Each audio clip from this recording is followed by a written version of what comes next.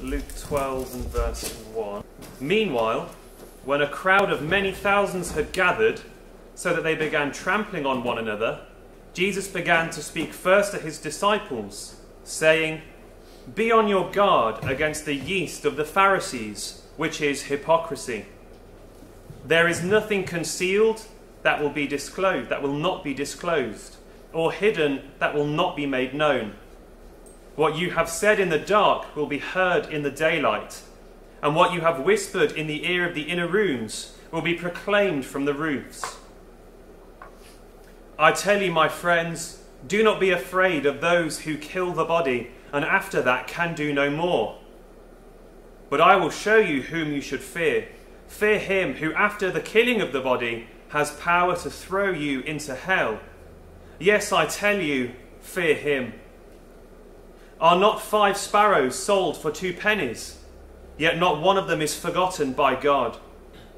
Indeed, the very hairs of your head are all numbered. Don't be afraid. You are worth more than many sparrows. I tell you, whoever acknowledges me before men, the Son of Man will also acknowledge him before the angels of God. But he who disowns me before men will be disowned before the angels of God. And everyone who speaks a word against the Son of Man will be forgiven. But anyone who blasphemes against the Holy Spirit will not be forgiven. When you are brought before the synagogues, rulers and authorities, do not worry about how you will defend yourselves or what you will say. For the Holy Spirit will teach you at that time what you should say. It often appears in the scriptures as we read them, especially with the sermons of the Lord Jesus, that he just sort of gives an aggregate of statements with no overall structure, and that the statements, they're not really in any way connected to each other. We have something about hypocrisy, and then about the hairs of our heads being numbered, and then about what we say when we're before the authorities and how we're not to take thought as to what we will say. And so it appears as though it's a bit of a preacher's nightmare, because there's no really overall structure that you can draw out of a text like that. But actually, that's not true here. That's not actually what we have. But if we are to have a key to unlock what's going on, we must first look at Luke 11. Aaron referenced this block of text earlier in the children's talk, and so if you would look earlier at Luke 11, at verses 52 through to 54, we actually have the context for what Jesus is saying here.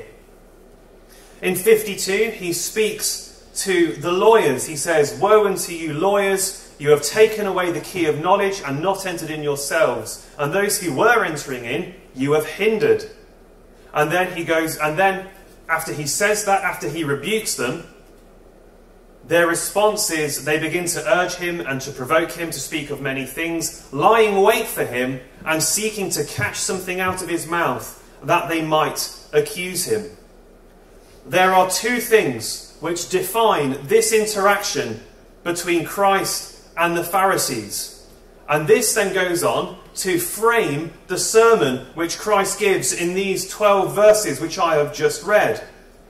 We see from verse 52 that they were hypocrites, those who were entrusted to help people enter into a relationship with God, not only hadn't entered in themselves, but were hindering other people from going in. They were a stumbling block. They who professed godliness, who were supposed to be the priests, the religious leaders, were actually hindering the people. And of course, themselves, like a cup, were dark and filthy on the inside. They were hypocrites. And that's the first element which frames what we've got this morning. And so, in verses 53 and 54, after Jesus says that, we have their reaction. And what is their reaction when they're rebuked?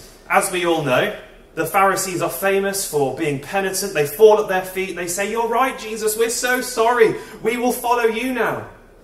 No, actually, that's not what happens. They didn't fall at his feet. They didn't forsake their lofty titles and they didn't follow him. No, rather, they conspired to kill him. lying in wait, seeking how they might catch him out. And that's the second thing which we have, which will frame what Jesus is saying here. It is persecution. So this discourse is framed in terms of hypocrisy and persecution. And now in verse 1 of chapter 12, he addresses it to his disciples. And my message to you this morning, like Jesus's to his disciples, will cover the threat of hypocrisy from within each of us and the threat of persecution from without, from the world.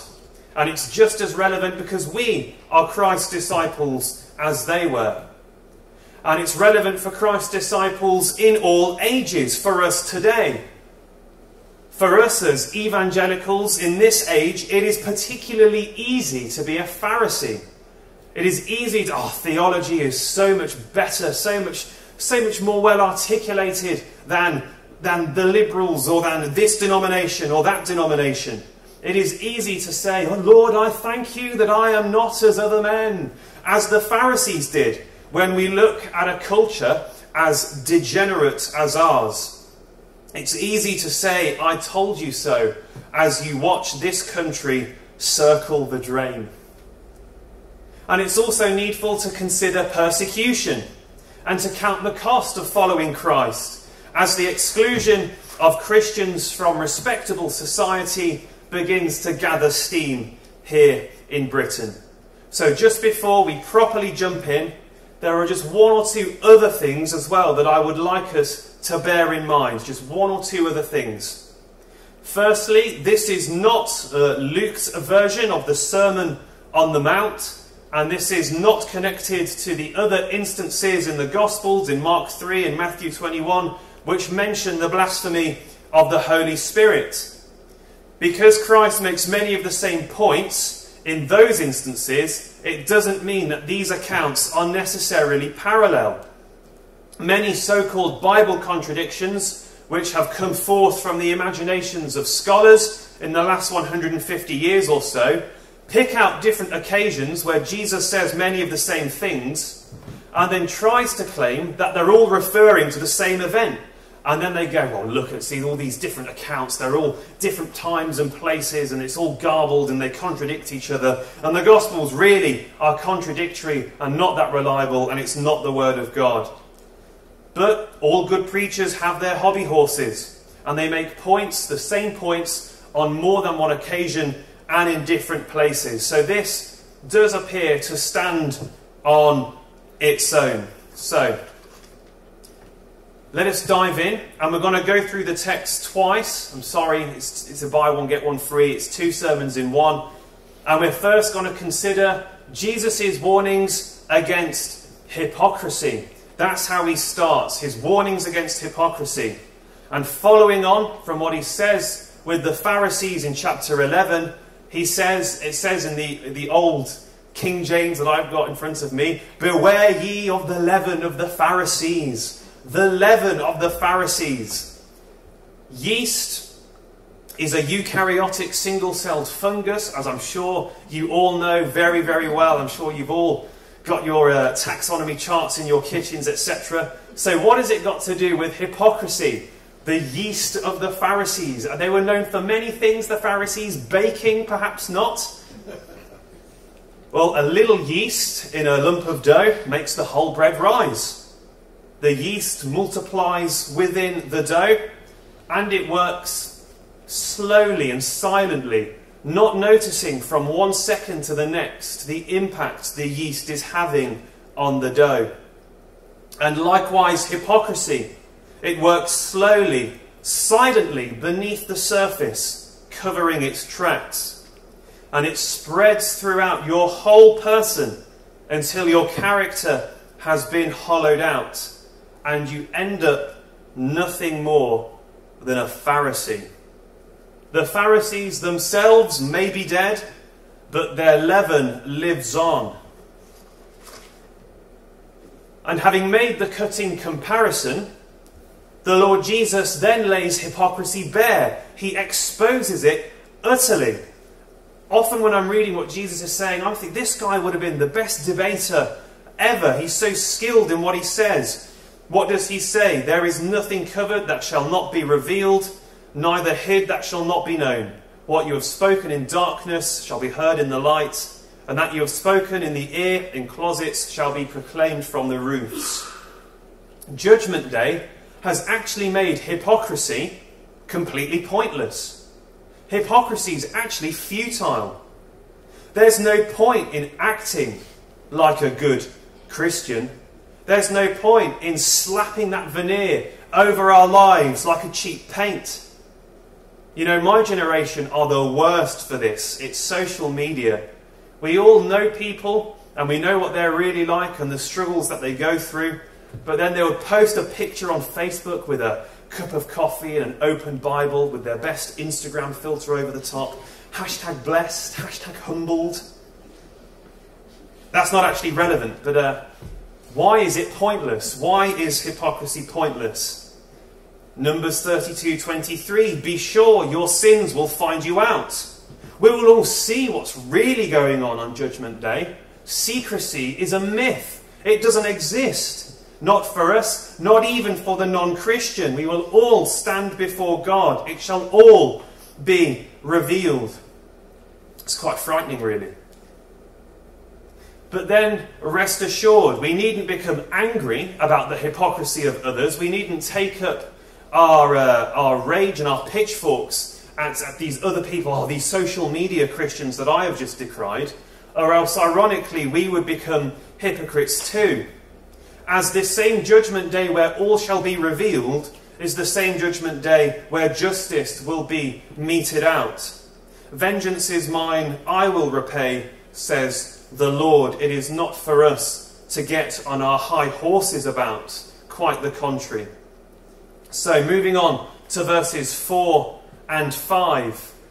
He says unto his disciples, do not be afraid of those that can kill the body, and after that they can do nothing more.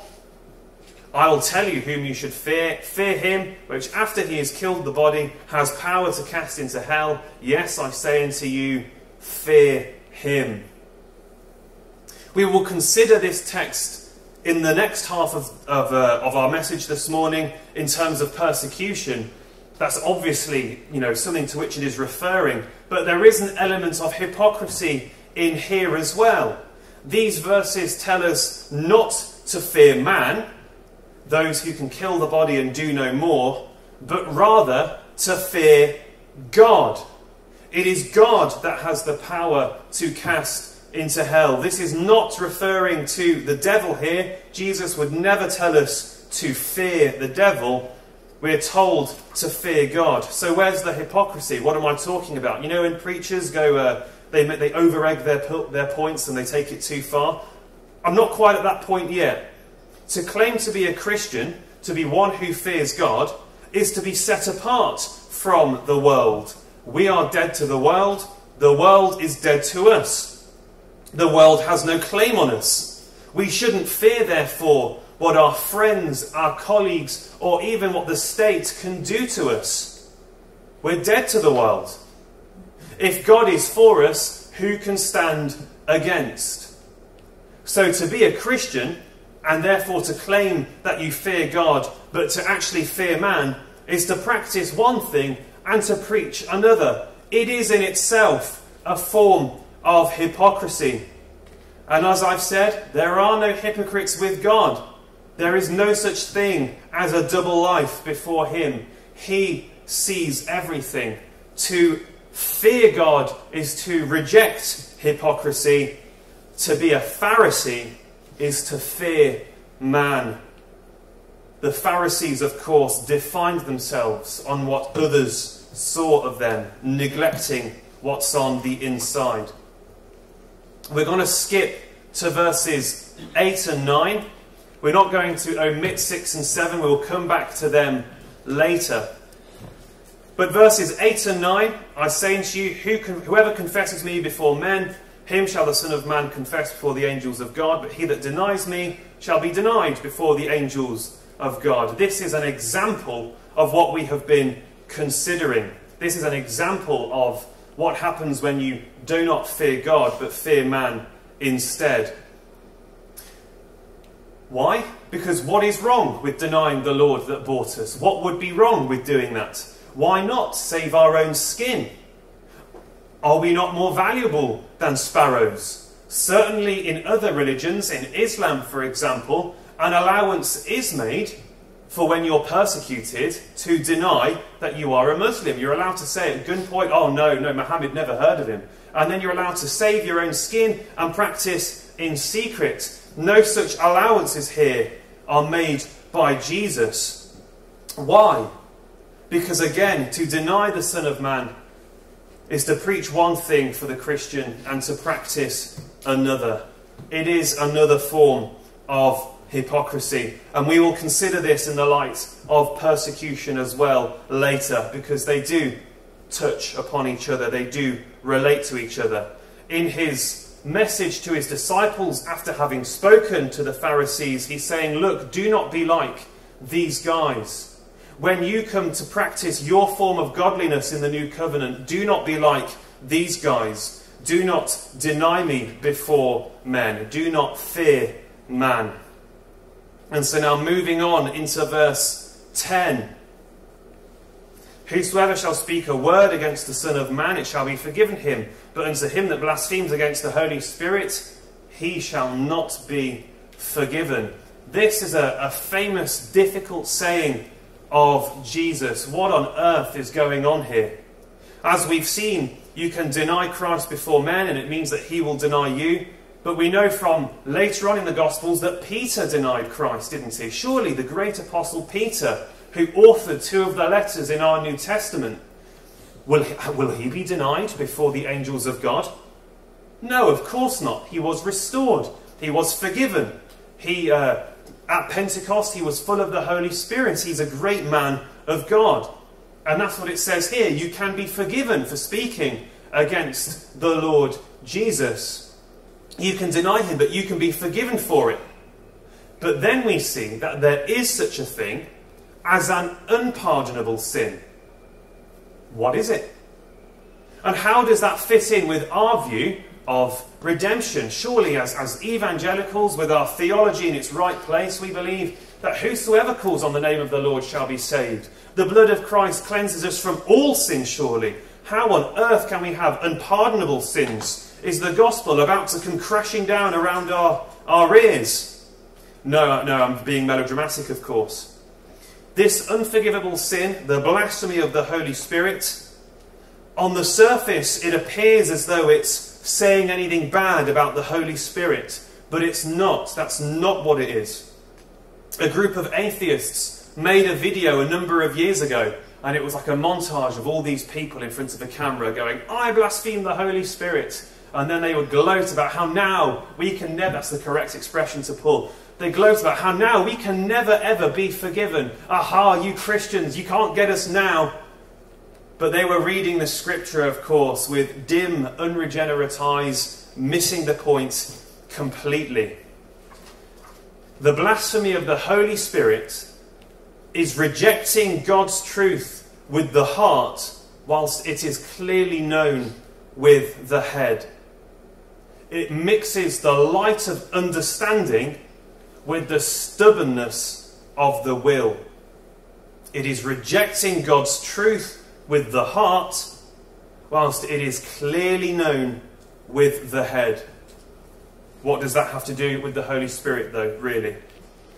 Because it is the Spirit who applies to us the redemption purchased by Christ. It is the Spirit who renews our wills and thereby persuades and enables us to embrace Jesus Christ freely offered to us in the gospel. To blaspheme the Spirit, therefore, is to reject the renewal of the will in the light of Christ. And the Pharisees did this by attributing the work of the Holy Spirit to Satan. They, having seen Jesus cast out a demon, they said, well, he does this by the power of Satan. And Jesus points out they have blasphemed the Holy Spirit. Having clearly seen who Jesus is and what he can do, having known the truth with their heads, they reject it with their hearts. It is by the power of Satan that you do these things. And they blaspheme the Holy Spirit. So in what sense then is this unforgivable? Well, the one who commits this sin, the one who hardens his heart, is the one who never seeks forgiveness. That's the truth. That is the person who blasphemes the Holy Spirit, the one who never seeks forgiveness despite knowing who Jesus really is. And in the hardness of their hearts, God gives them over to a reprobate mind. And there are people like this, not just the Pharisees, but in churches. People who hear the gospel week after week, year after year, but just let it wash over them, never owning it for themselves, never coming before the Lord Jesus for the forgiveness of sins, hardening their hearts to its impact time after time.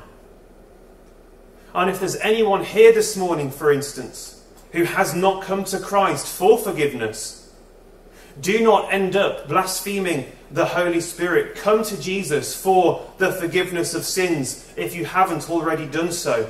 That's, of course, my appeal to everyone here. Now, this seems like a bit of a rabbit hole, but this does actually fit into the structure that we've been considering of hypocrisy and persecution, because this is talking, of course, of the Pharisees. The conclusion of hypocrisy is blaspheming the Holy Spirit, confessing it with your mind, but not with your heart on the inside. It is hypocrisy at its logical conclusion. It is hypocrisy once it has ossified and hardened into an unforgivable sin. It is these same Pharisees with whom Jesus is talking and warning against, who then go on to see the outpouring of the Spirit at Pentecost, and they resolved not to repent and join the church, but rather to persecute it. And that now brings us on nicely to my next point this morning. We've considered the hypocrisy of the Pharisees and that spirit inside of us. But now let's consider the persecution of the Pharisees from without. And so now we're going to rewind and go back through our text, back to verses 4 and 5. Do not be afraid of them that can kill the body, and after that they can do no more. But I will tell you whom you should fear. Fear him who, after he has killed the body, has power to cast into hell. I say unto you, fear him. Jesus tells us that we don't have to fear man, because all they can do, the only thing they can do, is kill us. And to live is Christ, and to die is gain, right? Well, it's easier said than done, isn't it? But there are some encouragements here from church history. It's just one or two quotes that I would like to consider of people who, suffering the persecution of hypocrites and Pharisees in their day, were not afraid of man, who did not fear man, and who, fearing God, loved not their lives unto death. And the first one I'd like to consider is Bishop Hooper. Has anyone heard of Bishop Hooper? There's a record of him in Fox's Book of Martyrs. And what he said as he was led to being burnt at the stake for being a Protestant and for not being a Catholic. And he sums up perfectly what Jesus says in these two verses about not fearing man but fearing God, because man can only kill you but God can cast into hell. Hooper said, life is sweet and death is bitter, but eternal life is more sweet and eternal death is more bitter. And that perfectly sums up not fearing man, but fearing God. That accurately reflects the stakes of how we should live. And speaking of martyrdom, Martin Luther had this belter of a quote. Martin Luther said, "World, death, devil, hell, away and leave me in peace. You have no hold on me. If you will not let me live, then I will die. But you won't succeed in that. Chop off my head and it won't harm me. I have one who will give me a new one." How good is that? Although it is worth mentioning that for all his grandiose words, Martin Luther made friends in high places and was protected by Frederick the Elector of Saxony until the day that he died. So way to go, Martin Luther. And then verses 6 through 7, which we omitted last time, there's further encouragement to the persecuted believer. Are not 5 sparrows sold for 2 pennies or 2 farthings, and not one of them is forgotten before God?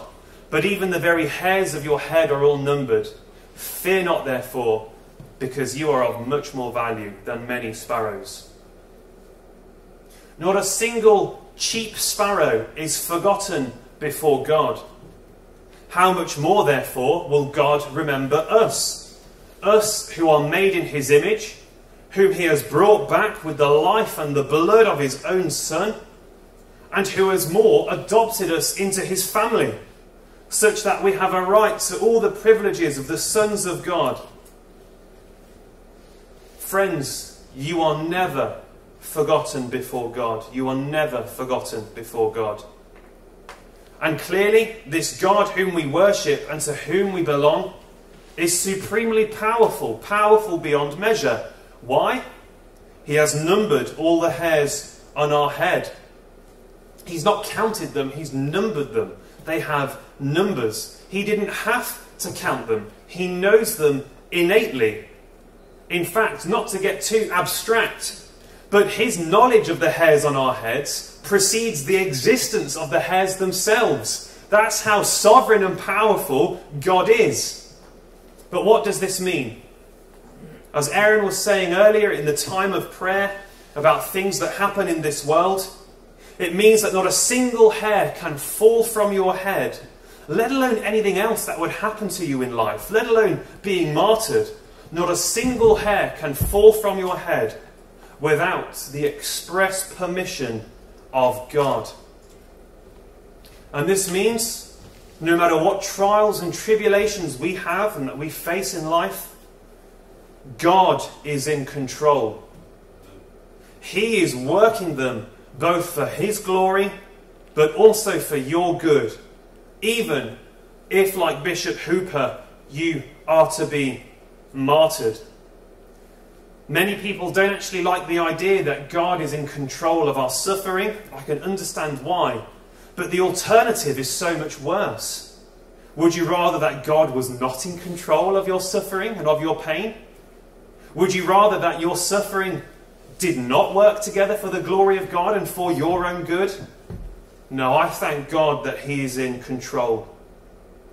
This then frees us up to confess Christ confidently and at all times, in all circumstances, and to all people. Psalm 118:6, the Lord is on my side, I will not fear, for what can man do to me? And we saw earlier that hypocrisy was pointless. Well, even in the light of persecution, denying Christ is pointless too. What can man do to me? Do not deny him. And of course, if anyone here has ever denied Christ in their lives, I know that I have, in fact, before my friends, when I was a teenager, outright said, no, I'm not a Christian. There is forgiveness in Christ. And finally, let's consider the last 2 verses that we have here. And when they bring you into the synagogues and take you to the authorities, do not take any thought for how you will answer or how you will defend yourselves or what you shall say. For the Holy Spirit will teach you in that same hour what you ought to say. In contradistinction to those who blaspheme the Spirit in their hypocrisy, the Holy Spirit helps those genuine believers in persecution at the hands of those Pharisees. The Spirit, the Holy Spirit, is the deposit that Christ has sent to live in us to guarantee that we will join him in the next life and that we will be reunited with him at death. Therefore, he is interested in helping us. The Spirit is interested in helping us. And in persecution, this manifests itself. He tells us what to say. Take no thought as to what you shall say. Has anyone ever experienced this, I wonder? Perhaps if in evangelism, in conversation with an unbeliever, you've said something where looking back you think, I never would have thought to say that. That has come from the Spirit. I've had a couple of times like that. His promises are true. And probably the best example this morning I have is that I've put no thought into this sermon this morning and it's going okay so far. But there is a more general principle to be extracted here. A more general principle. The Holy Spirit gives us what we need in each and every season of life. I spoke of martyrdom earlier.